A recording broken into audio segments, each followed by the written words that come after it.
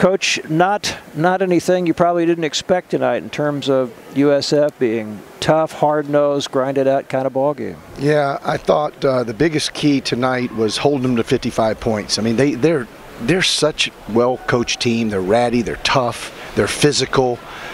We missed 8 layups in the first half. Now, part of that is because they're not just, it's not layup line layups, it's layups with bodies, you know, outstretched hands, and they put their chest on you, and they do a wonderful job of defending. And that's why every night they have a chance to win. Like they went to Memphis and won. The other night against Houston, they had a chance to win, but David Collins missed 4 free throws in the last 50 seconds.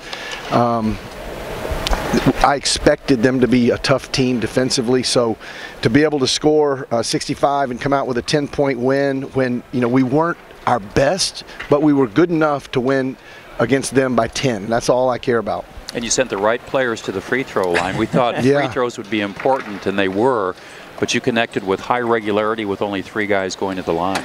Yeah, Jamie and Tyson and Poor Bear got some shots at the end. He's only 2 for 4, but Jamie has a beautiful touch, you know, for a big guy.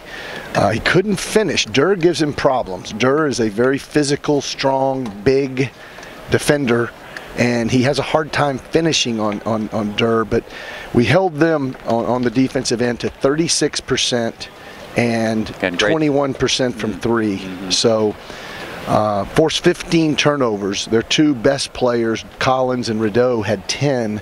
So we were really ratty when those guys were coming off those ball screens, and there was a lot of hands and arms and legs, and we did a pretty good job for the most part. Now, once or twice we didn't help the helper enough.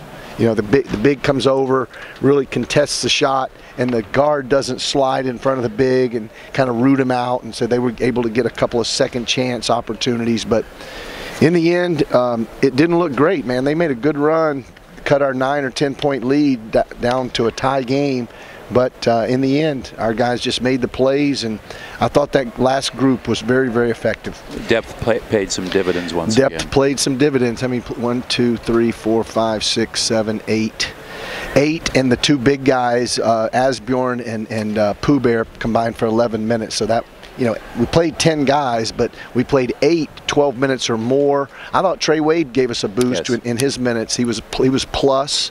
Eric was plus 10. Jamarius was plus 12. Jamie was plus 8.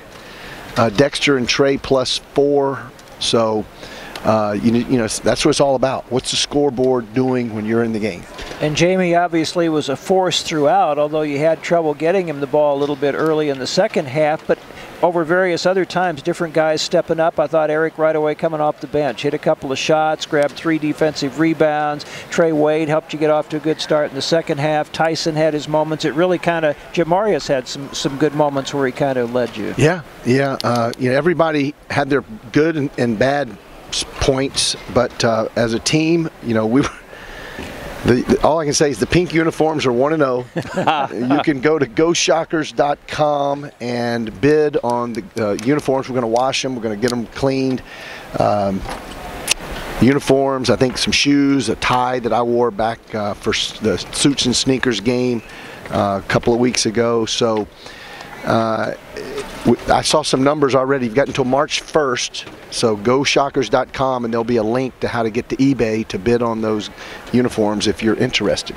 And all the money is going to be donated to the American Cancer Society to help with breast cancer research. And we had several calls, Mike, pre-game about that very thing, and how could they bid? Well, it's already happening. GoShockers.com. Or go right to eBay and I guess search Wichita State game-worn uniforms. But they will be clean. We're not going to get them to you sweaty and nasty.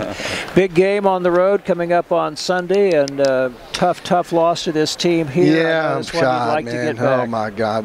Grant hit such a great shot to give us the 2-point lead, and then Cumberland just made a big play. And they got a beneficial whistle there at the end, and, you know, it was a heartbreaker, and it was right after the Tulsa heartbreaker. So we've got both of those teams coming up. Tulsa's the last game of the season on Senior Day when we'll honor Jamie here.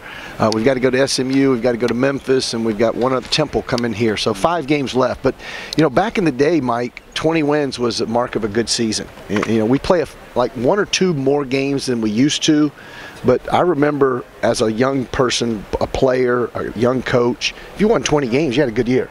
We've won 20. Still is a good year. We've won 20 with 5 to play, plus the conference tournament and anything after that. So, you know, if the Lord's willing and the creek don't, the creek doesn't flood, we're going to be.